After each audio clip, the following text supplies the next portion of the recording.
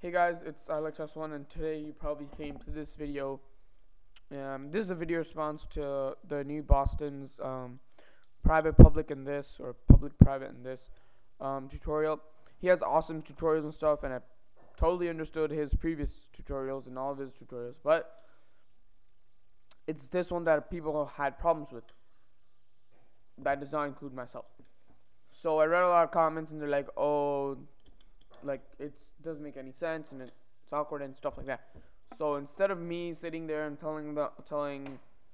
complaining about it, I actually decided to make a video. And yeah, so on the screen you're probably looking at all this jumbo mumbo, and what that is basically is that I found this on some website. It's called roseindia.net/java/beginners/use of this operator.html. I have link in the description and on your screen right now. So basically this explains what this is. Sounds fun. So I'm gonna summarize this whole thing for you, and if you don't get it, go to the website and try and figure it out yourself. So what this statement in Java is, basically it's there to avoid name conflicts between names. Now in the script you're looking at right now, which is this one, they use this twice. So because they don't want to make a conflict between this variable over here and this, which they are now I forgot, sorry. So this is just used to avoid conflicts between instant variables and local variables. So I'm just gonna read out what you're looking at the screen right now. So all this, and you probably already have done it, but I'll do it right now.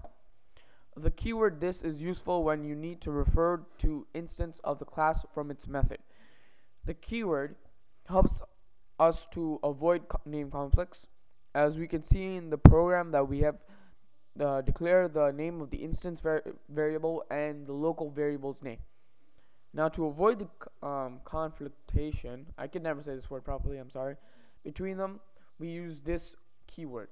Here, this section provides you an example with the complete code of the program for the illustration of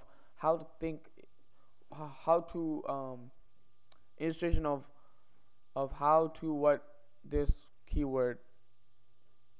Wow, these guys can't type. Anyway, and how to use it. In the example, this dot length and this dot breadth refers to the instance variable length, and the breadth, while length and breadth refers to the arguments passed in the method. We have made a program over this, etc., etc. So yeah, so that's what basically is. Try this out. I haven't yet. Leave a comment or something, and if you don't get it, not my problem. I tried.